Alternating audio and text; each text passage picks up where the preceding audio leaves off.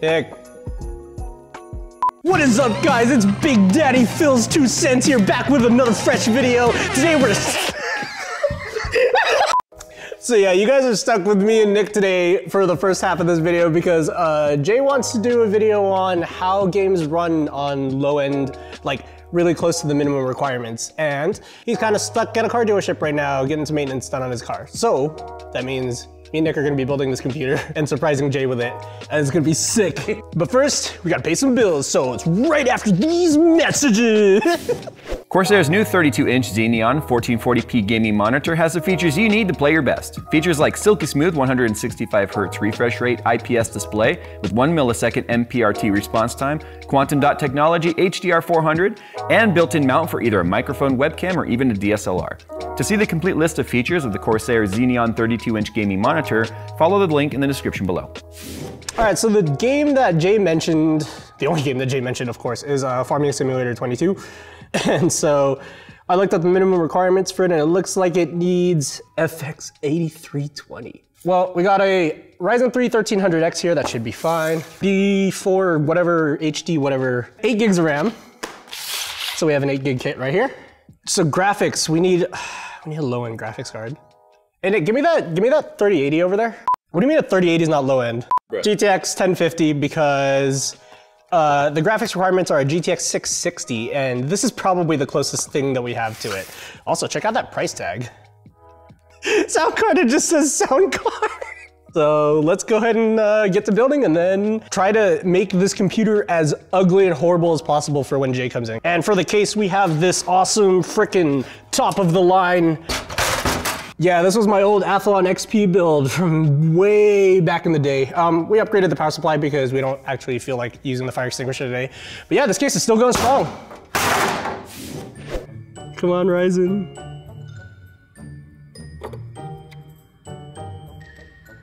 You can always have too little, but too much is fine. It just everywhere. And who doesn't like a little? I like it sloppy. Yeah.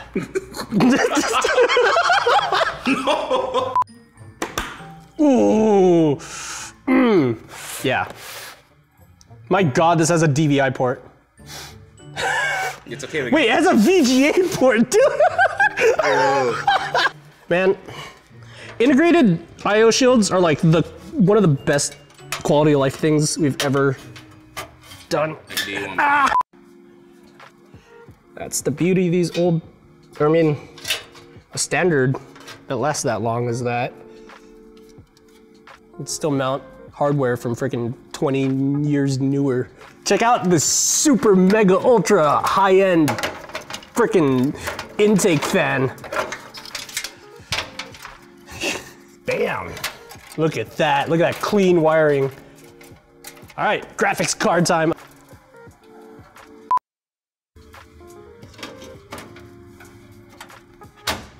A spectacle of graphics and sound. Da, da, da. I need a SATA power cable. So, just gotta keep your cables clean.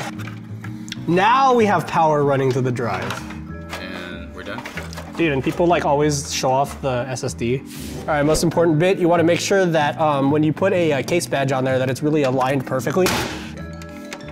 We're missing a... Oh yeah. Bad boy's gonna make so many FPS. Are you ready for this?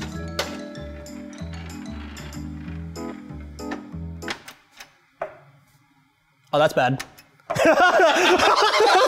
Wait, what is? Oh! Hey, shut up! Yeah, okay, there. It helps when the computer's plugged in. It's gonna be like getting devices ready. What the heck? So much speed. It went from a Core 2 quad and like an R6 or no, an R7 GPU something 7700 HD that Jay burned with a blowtorch. Holy crap. Yo. So that video does work that we showed you. You just freaking put your new hardware in and then it'll do getting devices ready and then up and running.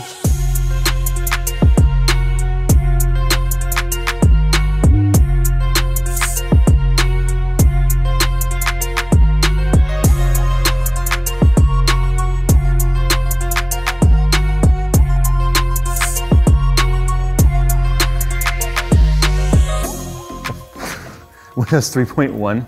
All right, so I just literally walked into the studio. I have no idea what this build is. I told the guys build a system for the minimum spec shown for Farming Simulator 2022, since I've been playing the crap out of that game. We couldn't even do an 8320, because like we showed before, I blew them all up. I like how the lowest end stuff we could really kind of grab out of here is still higher than the minimum specs required there. All right, so now the guys have built me the awesome Alienware Area 69 PC, which by the way is completely unavailable this time of year because of supply and demand, inflation, and pricing. $6 grand will get you one of these bad boys. Anyway, here are the settings. 8 gigs of DDR3. No, DDR4, right? DDR4. Yeah, DDR. I couldn't remember if first Ryzen was DDR3 or 4. 8 gigs DDR4. It's a Ryzen 1300 X. Yes. Yeah, X. And then we got a 1050 non-powered MSI, which we typically only use this card to see a system post, let alone actually try and game on it. So we're gonna, this conforms to the closest minimum spec that we could build in terms of farming sim. Now, in terms of settings, we are running 1080p. I do believe this to be a setup that would be worthy of 1080p and not much higher. Hardware profile automatically went to high. Multi-sampling, anti-aliasing set to off. I'm going to 2x because it looks pretty ugly without anti-aliasing on with the amount of foliage with the amount of metal foil. Shadow distance medium. This is all the settings it chose based off the setting it scanned. So let's go ahead and go to my career mode. Just a simple little farm. I've got $97,987 on that one. Don't ask me how I got it. It's funny, you would never think that a game about farming would actually be more popular than either Call of Duty, Warzone, Battlefield 2042, or Halo Infinite. So ask yourself this, is this game just that good, or do those games suck that much?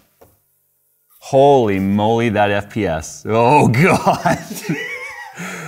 Okay, wow, okay, oh, this is my dog. I got a dog, I don't know if I showed you that. Look, I got a dog in a dog house. He was wandering in the street yesterday. Yeah, that FPS 10, oof. 9? 8. Well, look at my tractors though. She thinks my tractor's sexy. Yeah, that's a real song. There's your demonstration that FPS and latency are directly related. Look. It's like a half second. I don't think these settings are like properly scanning. I can't even, like I couldn't even tell if the tractor was going. Okay, I don't think auto high is appropriate. Oh, look at this, we're at 50 now and low. The problem is it loses the beauty. Look, there's like no shadows whatsoever, which obviously changes the immersion quite a bit. But look, we're getting 60 FPS. I could actually move around now and the latency's gone. Look, our GPU is pegged at 99%. Let's go check out my other farm, or my other field. I ended up plowing this field bigger, but I'm debating on not planting anything back in this field. I'm debating planting more grass around it, making it smaller, and having it be either a cattle ranch part right here, or potentially equestrian, maybe some pigs. I already got a chicken farm, a chicken coop. But you know what though? I mean, you could play this way. This isn't awful. It's definitely, I mean, Farming Sim 2022 has amazing graphics when you actually, you know, have them turned up. So part of the beauty of this game is not just the care that you have to give your crops and do things properly and tend to them and fertilize and get the soil ready with either lime or other sorts of fertilizers. It's just the prettiness of doing so. Like you'll get up in the morning and if it's you watch the sunrise and you'll see the actual God rays come through trees and stuff. And so you don't get any of that obviously with these settings. I'm gonna go to medium settings, and then after medium, we'll throw in like, maybe like a 1060, which is still like the most popular GPU of like all time in terms of its performance to dollar and then adoption rate, the amount of 1060s out in the wild.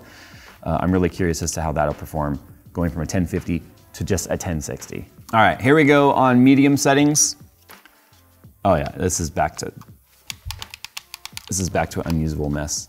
Wait a minute, if I'm looking this way, it's gonna be draw distance thing, it's 14 FPS. If I look back towards my farmhouse, 60 FPS. I mean, look how much detail is inside this cedar right here. On medium. I don't even need a cedar this big, I just bought it. So, okay, maybe if you had a small farm then, with only a couple of pieces of equipment, then you could actually do this. Like, okay, let me drive away from these vehicles See, backing up, it's funny. I'm getting like half the FPS going backwards. Oh, you wanna see the coolest thing about this tractor, Phil? You ready? Look at this, I face forward and it's all smooth again. Probably because my vehicles are back over there. It doesn't do much culling. No, check this out, are you ready? What? What has a turret? Oh, you can just, what? This is a somewhat unfair test to somebody starting the game because you're not gonna have this much equipment, but it's a very fair test to someone that's been playing the game and has been building their farms and equipment. All right, let's throw another GPU in here and let's see if we can't get that up. I'm curious as to if one tier from a 1050 to a 1060 is gonna be enough to smooth that out. So let's see what we got. All right, 1060 is installed. This is a Founders Edition card, not even one of the overclocked cards or anything crazy out of that. It's just the regular old Founders. So we're back on the same settings that we were. We're still on the medium settings because I wanna see in that exact same spot if we've alleviated by looking towards my farm and the vehicles that it turns into a half frame rate mess. It's a little choppy at the moment while walking forward, and I think it's because right now it might be compiling. So if I just do a little bit of a tour around all my stuff here, I wish I knew exactly, whoa, some big stutters there. I wish I knew exactly what setting was causing it. But I think once I go around and kind of get all this stuff loaded into VRAM, until it swaps out that memory for something else, look at my little baby tractor.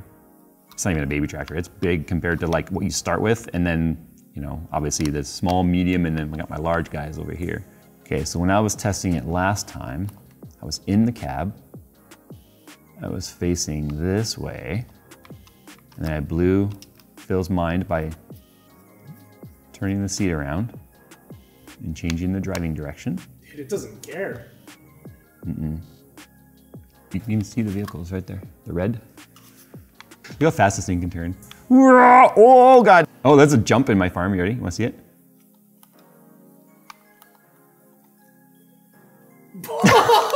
Oh.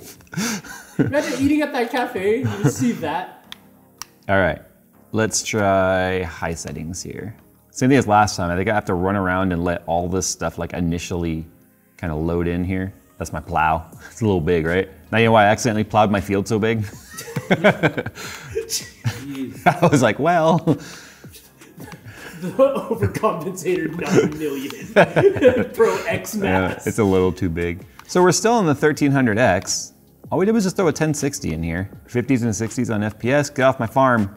Come on, if you had a tractor like this in a big open field, wouldn't you try and do donuts? Okay, well, even when it does like do its little dip into the 40s, it doesn't feel like it. All right, so obviously, like we just showed you, a 1060 is no problem hovering between 50 and 60 FPS. Remember, this is a slow-paced game. I mean, you're going like 7 miles an hour driving a plow through a farm. It's not like you need super high frame rates, otherwise the game is gonna feel like a mess. Anywhere between like 45 and up, in my opinion, feels perfectly fine. 1060, perfectly capable of that at high settings with all those settings on default. 1050, medium settings with some slowdown if you have a lot of equipment in your farm that is within view. There's something about the way the detail is with all this equipment. Obviously, it's very detailed in terms of the polygons. I mean, it's just look at the back of the tractor. Like, look at the detail in this stuff, right? So if you have all this stuff in view and you have tons of tractors, I got 4 or 5 tractors in view right here. That's always gonna affect your performance. 1300X, no problem whatsoever. The CPU sitting at 50%, 40%. There's no problems whatsoever with the CPU. So CPU should not be your concern so much with this game, as much as I think an SSD would be very important because of loading times. And then secondly, a 1060 and up, obviously at 1080p. 1440p and up, definitely gonna recommend something like a 1070 or higher. And then if you're looking at ultra wides and stuff, then clearly the biggest GPU that you can throw in there because of the amount of foliage. But if you're gonna turn on anti-aliasing or anything like that, you clearly are gonna need tons of VRAM and a fast GPU. As soon as your crops start to grow and you have all those leaves and stuff, it's gonna hit your performance hard. But this game is way more popular than I expected it to be, and especially amongst myself, because I keep going, I just gotta do this task real quick. And I look and I'm like, it's been 3 hours. Holy cow. And then the sun starts going down. You're like, no, I need to finish this crop. And you turn on all your lights and stuff because you don't want to go to sleep, because if you do, then you know you're going to wake up and there's weeds the next day you got to deal with. Yeah. Farmers, we salute you. Real farmers, not the game farmers. Not that esports farming either. That's no. How to computer build.